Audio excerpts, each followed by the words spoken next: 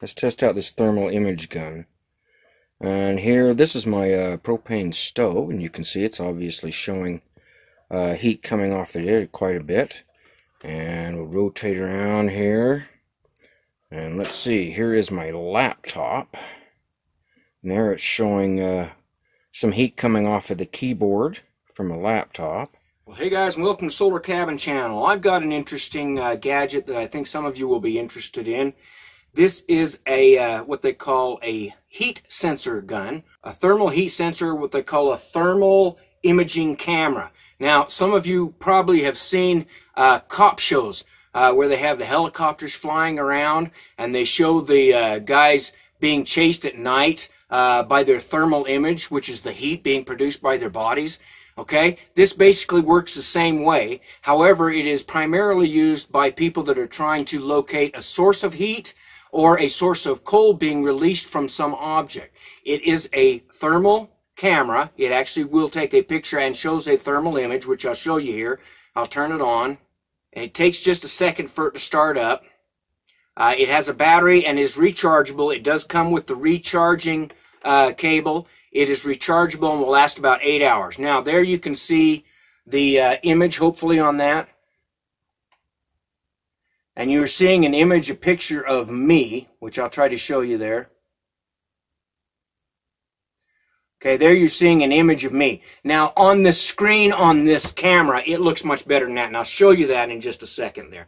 But you can use this for testing electrical, anything electrical where you think you might have a hot spot. You could use it on engines, motors, anything like that. You can use this around your house to detect if you have a heat leak.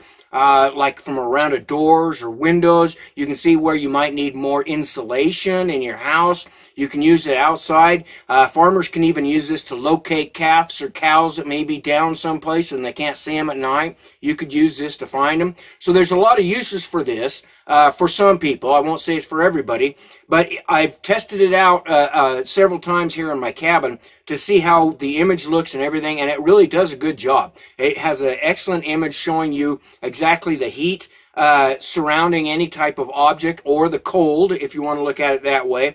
And it does store the picture. If you press on this button, it will take a picture, and then it will store that for later, so if you want to compare it over time, you can.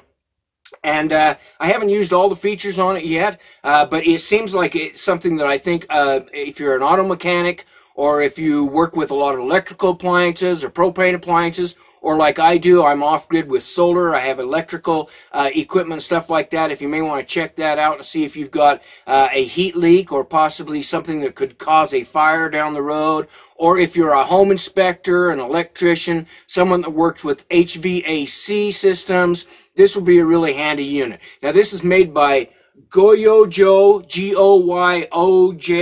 It is the GW192 Super IR 192 by 192 thermal imaging camera. 25 hertz, handheld, 8-hour battery, IP54 related, and it says that it's ideal for home inspection, HVAC, electrical, and water leak detection. So those are the primary uses for it. You may have a use for it around your house. I think it's a pretty neat gadget, and I will find some use for it around my off-grid homestead here. I can tell you it does have a good thermal image, which I'll show you right here. Let's test out this thermal image gun.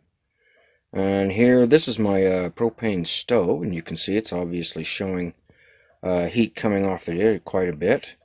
And we'll rotate around here. And let's see, here is my laptop. And there it's showing some heat coming off of the keyboard from a laptop. Let's go over here. See if my batteries show heat. I've got an inverter on there. And there it's showing, that's my inverter on my battery. Showing some heat coming off of that. Let's see, I've got a power controller up here, a power station, showing some heat coming off of that. There's another power station up here, showing some heat. Let's see, my microwave is not running and is not showing any heat at all. And over here, I'm making some noodles in a pan. So let's see how this shows up. The image is really good too, very clear. And you can definitely see the object and the heat sensor is definitely working. Good image on this unit right here.